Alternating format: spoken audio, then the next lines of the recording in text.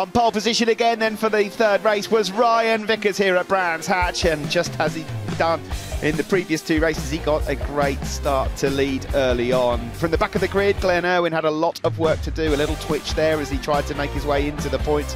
Tommy Bridewell was just outside the top 5 as Kyle Ride pushed through on Andy Irwin to move up into second place to make it an OMG 1-2. Christian Iden was making great progress. This lovely move down into Graham Hill on Tommy Bridewell to move up one spot, and then on the other Honda rider, Andy Irwin, to move up inside the top 3.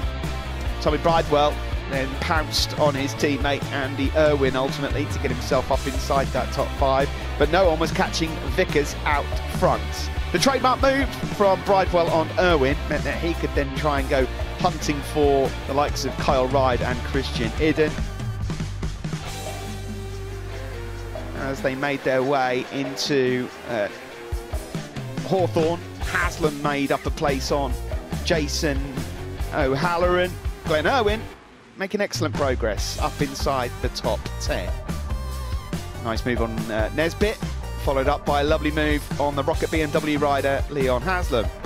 Bridewell did get on terms with the likes of Ride and Iden, but upon sensing that, Iden made his move on Kyle Ride to move up into second place. Ride did bite back, keen not to invite Bridewell into the equation, but Iden was having none of it. Back through on the approach to Surtees to move up into second place, but there was no catching the eventual race winner.